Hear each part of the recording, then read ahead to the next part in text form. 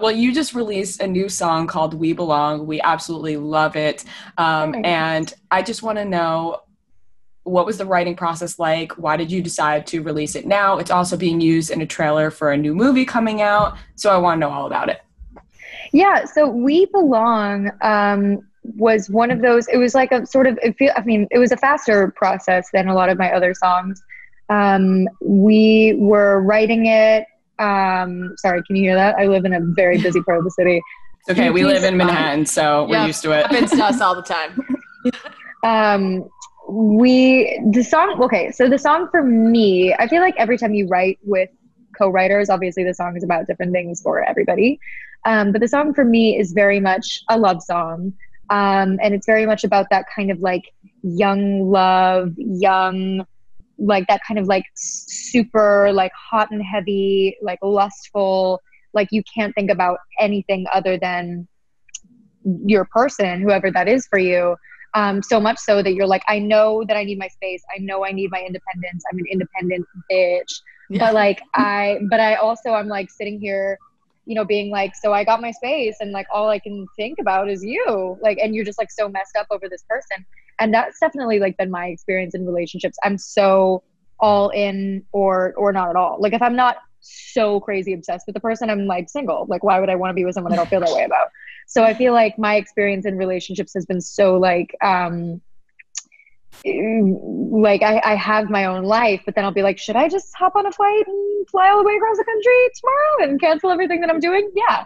So that's kind of what We Belong is about, is just that feeling of being so messed up over somebody, whoever that is to you, like whoever you love. And we recorded it like almost a year ago. And it was one of my favorites production wise that I've done.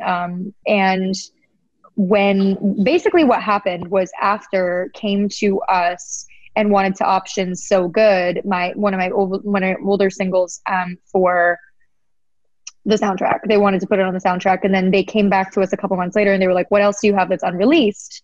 And I guess my label sent them a bunch of my stuff, and they basically chose We Belong way after it was written. And they were like, can we use this in the trailer? And we were like, yeah, absolutely. I don't think we would have released it for quite a while had it not been for After wanting to use it in the trailer. That's amazing. And I love one of the last lines, or maybe it is the last line of the song, that was like, bang, bang, I'm allergic to everyone but you.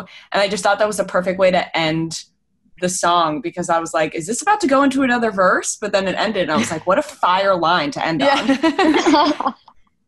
Yeah, I feel like we can all relate to that feeling of being like, do I just like hate everybody but you? Absolutely. Like, am I just like, yeah, I feel like I'm so one of those people when I'm like first dating someone, I'm like, I only want to see you and nobody else.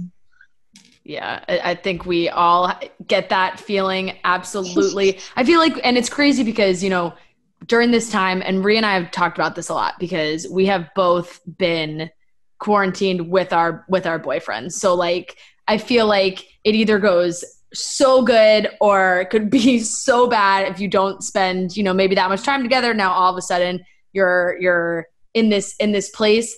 How has quarantine been for you guys? Like, I feel like for a lot of couples, hopefully it brings you closer together. Yeah, I mean, we have always had a really like healthy relationship where like we can spend 24/7 together and we just kind of become more like in sync, if that makes sense. So we've always had that. And so then I think like the 5 months of uninterrupted quarantine were easy in that sense. But then also like, this is not what humans are made to do. Like you're not meant to not be alone for 5 months straight. At least I'm not. Like I think some people really have a problem being alone, but like both my partner and I are we like our alone time as much as we like being together. So like, I definitely feel like you have to work to build in some independence and be like, okay, I'm going to do this thing and I'm going alone, like, I feel like it was like, I'm going to go work out and I'm doing it alone and like things like that. But like, once you kind of find your rhythm, I think we found it quite nice. Like, I Yeah. don't know. We're just pretty compatible though. So Yeah. I definitely feel like I know all of my friends are like, well, we broke up. I'm like, yeah.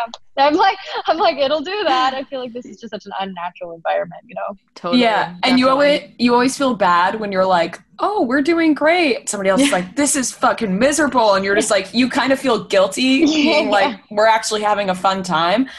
Do you guys live together?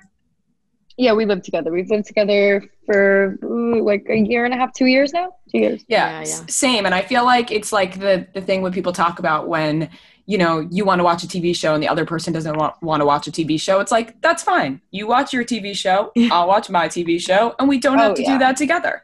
Yeah. Oh, yeah. I think in some ways it almost like encourages a little bit of your own sense of self if you live with somebody, because you actually have to separate some of what you're doing from what they're doing and do a lot of like parallel play, which is quite nice. I think it's been good for us.